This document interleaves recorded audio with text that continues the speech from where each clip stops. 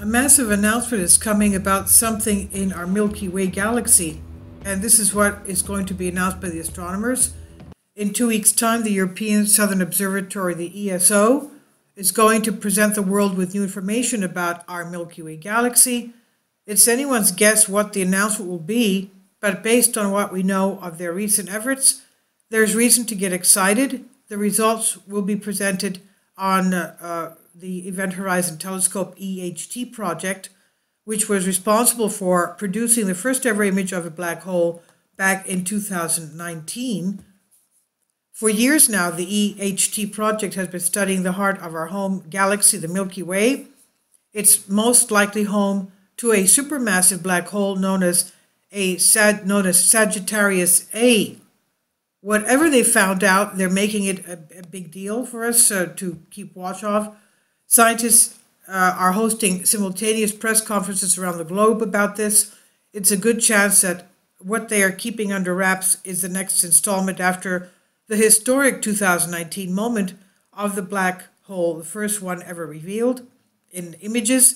The conference will be streamed about the finding online May 12, 2022 at 3 o'clock Central East Time, followed by a YouTube event with 6 astronomers from around the world.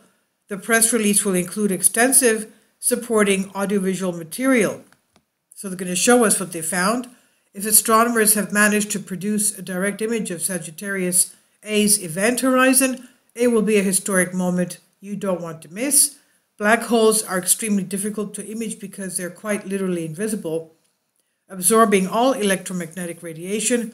All that we can hope to see is the event horizon, which is essentially the black hole's outline, which represents where light can no longer escape the black hole's gravitational forces. But Sagittarius A is obscured by a cloud of dust and gas, which makes it particularly difficult to see. If astronomers have imaged the black hole's horizon, it should appear as a glowing donut. This is a black hole's accretion disk, a ring of gas and dust that gives off extreme radiation as it falls into the abyss.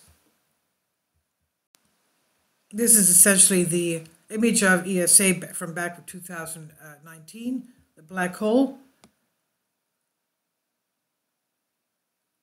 ESO's press release is promising something groundbreaking, which is the same wording they used before announcing the first direct image of a black hole in 2019.